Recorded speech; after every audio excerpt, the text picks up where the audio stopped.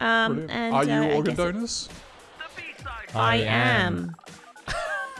Now, this is an That important... sounded very, robotic. But you have to opt in to be an organ donor. An organ donor.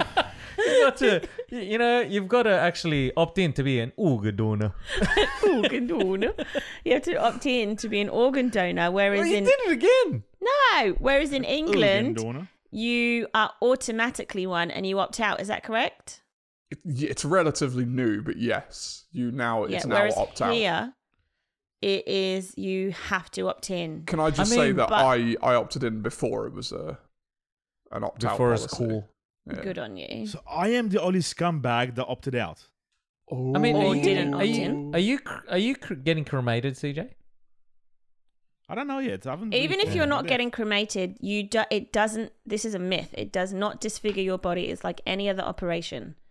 They remove exactly like they would in an operation. Your body stays the same. It's not that. It's the Wait, what? cultural No, bias. that's also another myth as well. There's no actual religion that says you should not donate. I didn't say religion. I said culture. Oh, well, a lot of people say no because it's against my religion. No, it's a cultural thing that you want to have your organs in the afterlife. Okay, that might be true. Yeah. But also, I mean, I've heard of people saying I don't want to do it because they're less likely to save you if you're nearing death. Oh.